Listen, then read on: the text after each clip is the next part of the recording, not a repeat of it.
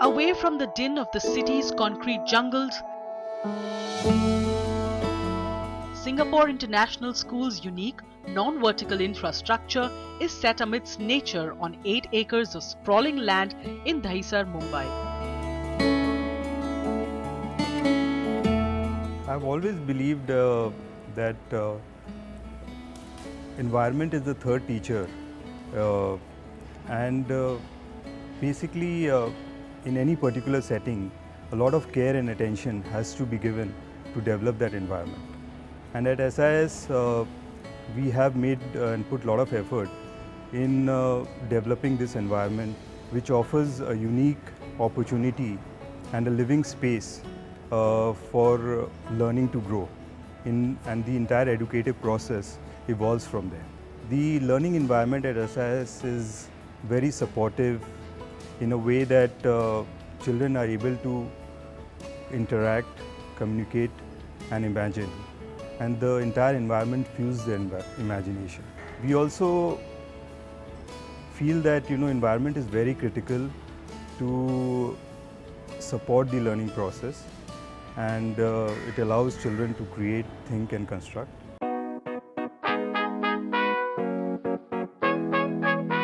Established with a vision to be a global school, the Singapore International School stays true to its commitment of providing high-quality, comprehensive international education to all its students.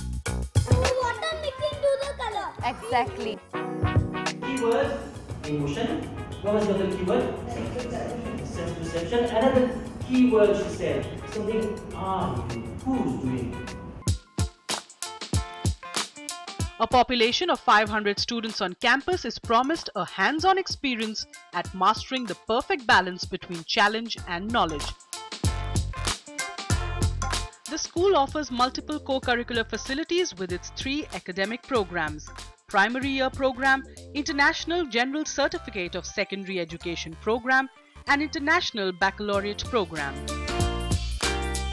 In our school, we give 3 programs. One is the PYP curriculum, then we follow through IGCSE in the middle school, and then the high school we give the diploma program. Now, as you know, in the PYP, we give a lot of importance to the students, the student-centered, okay, and they learn from the environment, and it is an inquiry-based learning. So, we give emphasis on critical thinking because that will help the students to learn in a better way, and we involved family and all that because from there also they get a lot of resources and all. Later on, this learning is quite fun, okay? But then we need to give them a little structured. Now you might question me that, ma'am, PYP it's not structured. It's structured, but it's quite open. Teachers are empowered to make their own way. They're all different pedagogical leaders, that how you want to teach, what are the things you are going to relate and you're going to put in the class. So the child is quite happy, and child is doesn't have that much of a boundary line. But when they will come to the later in the Cambridge and later on IB, we need to be a little structured. So that's why in the high school we follow the Cambridge curriculum, which also have a lot of interdisciplinary and transdisciplinary approach. What from the PYP they learn is that the practical things, hands-on, so we emphasize on that. It's about inculcating them, not just about teaching the subject areas, but also about what we call as approaches to learning, meaning your time management skills, your thinking skills, your self-management skills, right?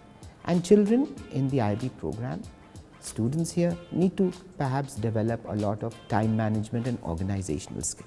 Yes, this is a challenge. However, this is all implanted in our subject areas, and as I said, it's a process of growth. Focusing on innovative methodologies for teaching, the school engages the students in interactive learning while incorporating technology as an important tool in the process.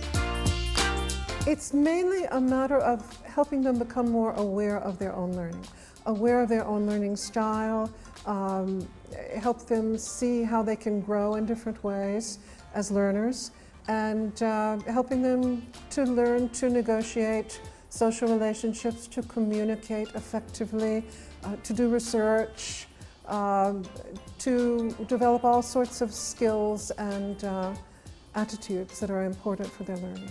I think the primary use program is of terrific value, and I would much rather be teaching in this sort of program than in any other. It's the right program for children.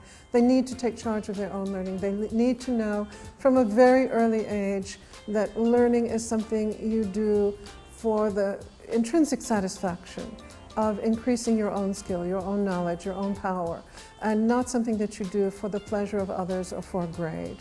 So this program is a very, very fine one for children and teachers too, of course.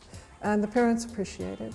Individual attention given by teachers, and also focusing not only on academics.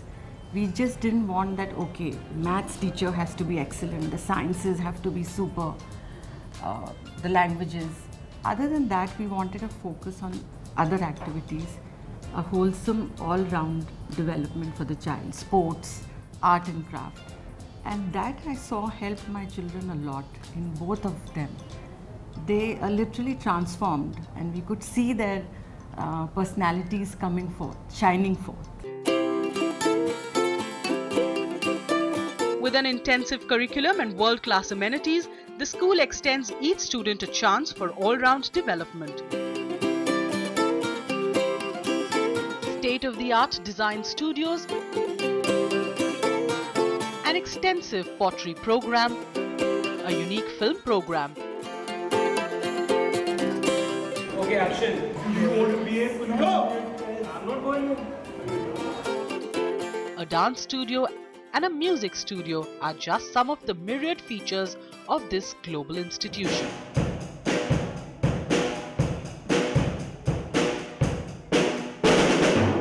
When students learn music, they learn to play in a group, am I right? Playing in a group means understanding each other, sort of tolerating each other, am I right? And correcting each other. That's how we learn the other aspects of education, not only the academics. Proper music learning teaches all these. The music involves emotions, am I right? In every piece of music there is something that the composer wants to say, am I right? But if the student understand that piece and express, I think that particular piece is justified, because the composer wants to say something through that piece. Whether there's a warmth or sometimes there's a frustration or there's agitations or things like that, but I think it all depends on how the students are taught to express through that. It's like poem, right? Long day without you, my friend, and I'll tell you all about it when I see you again. We've come a long way from where we began. Oh, I'll tell you all about it when I see you again. Here at SIS, we follow the servant leadership model, in which I would not ask any of my fellow students to do anything that I myself am not willing and able to do, or I'm not able to show them how to do. And that's the kind of leadership we believe in, because it's friendly and it works, and it's easier to get people to work with you in that manner. In our school, the holistic development is taken care of by something what we call the pearls.